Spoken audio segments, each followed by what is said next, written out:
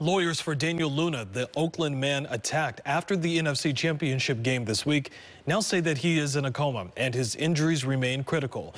Tonight, his lawyers tell KRON 4's Amanda Harry they now need help from other folks who were also at that game.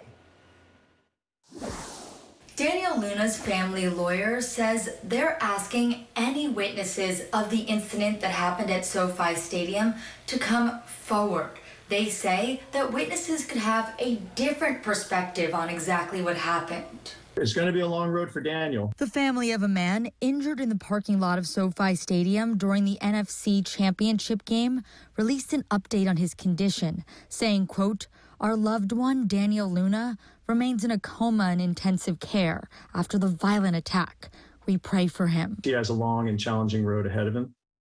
And that's really what the focus is right now. The family's lawyer, Jonathan Davis, says Luna had a hemicraniectomy to relieve internal pressure on his brain. The Inglewood mayor explained how Luna was hurt. He says it began when Luna, wearing a white jersey, pushed suspect Brian Cifuentes, wearing a yellow jersey. The individual in the white jersey pushes the individual in the yellow jersey, and he falls over backward but doesn't fall to the ground. The individual in the yellow jersey pushes the individual in the white jersey and then strikes him once, it appears, in the face area. The individual in the white jersey falls backwards, hits his head on the pavement. Cifuentes was arrested and released on $30,000 bail. The mayor says they're going off of 90 seconds of blurry surveillance video, but Davis and the family are hoping witnesses may know more. They may have seen something 15, 20 minutes before.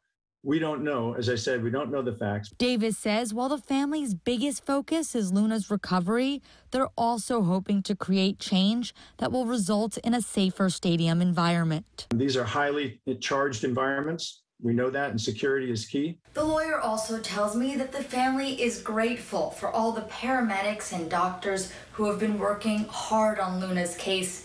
They say they also want to thank the police officers and law enforcement agencies that are working on this as well. Amanda Harry, KRON 4 News.